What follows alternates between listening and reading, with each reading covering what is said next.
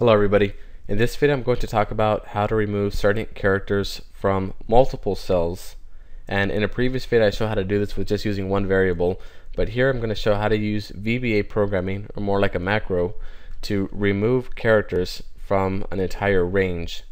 So to get started, let me explain to you what we're going to do.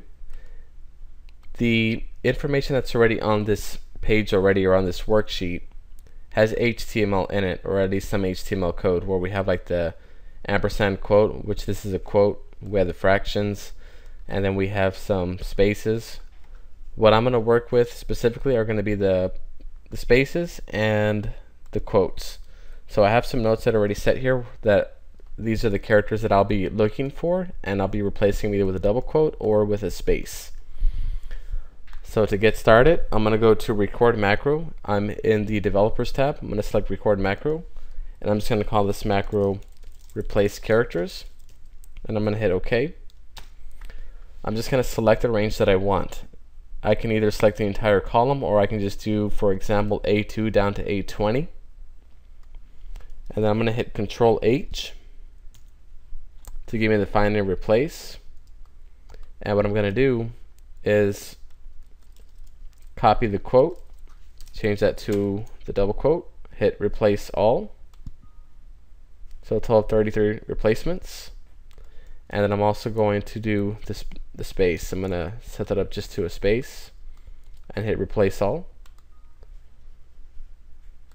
And I'm going to hit close, and I'm just going to select long description and hit stop recording. This will just give us the basis for the macro. I'm going to hit edit. So now we see that range A2 to A20 is selected.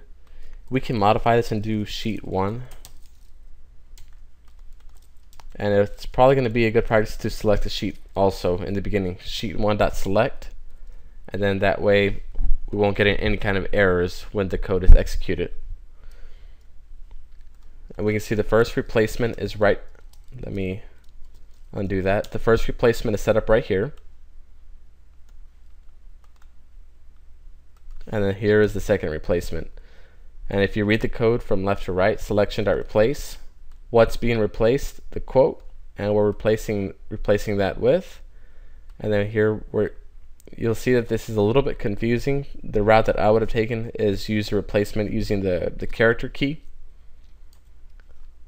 And then all this code is just generated by the VBA recorder.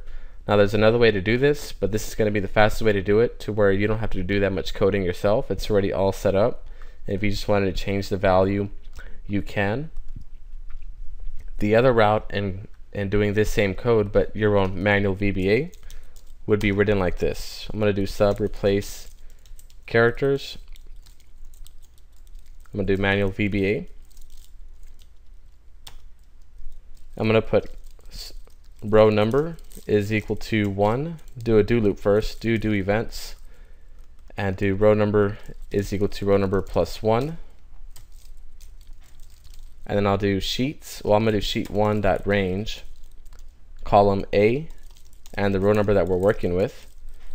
So I should put the description is equal to that. And so then what I want to do is change that value to be the description is equal to replace the description, and what I want to replace are the quotes.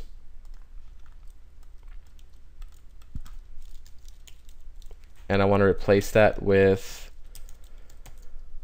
I believe it's character 34, which is the double quote. So what I'm going to do is I'm going to pull up an ASCII character map,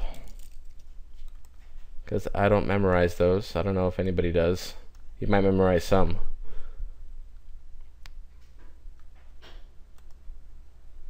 So let me just look at a character map.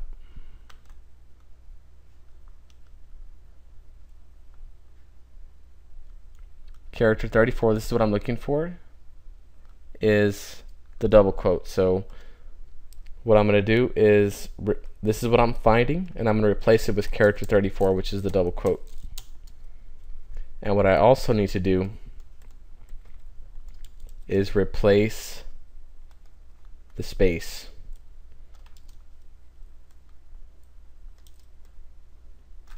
I'm going to replace it with just another space. And the last thing that I'm going to do is do sheet1.range A, and row number is equal to the description. And what we should do is loop until row number is equal to 20. That's just going to go to row 20, or what we can do is we can do loop until, and we can use this value, place it right here, is equal to, and then just put double quotes, meaning nothing. But in this case, I'm just going to leave it at 20. And let's try this code out. But before I do so, let me copy the same exact information over. That way we can make sure it works. And let's just try running that macro now. I'm going to do replace characters, manual VBA. Let me go on and hit run. And there you have it. We have essentially the same results, and the macro was written out manually. So that we have both examples, both methods placed out in front of you. Feel free to tweak them to your program, and hope you enjoyed this video. Thank you for watching.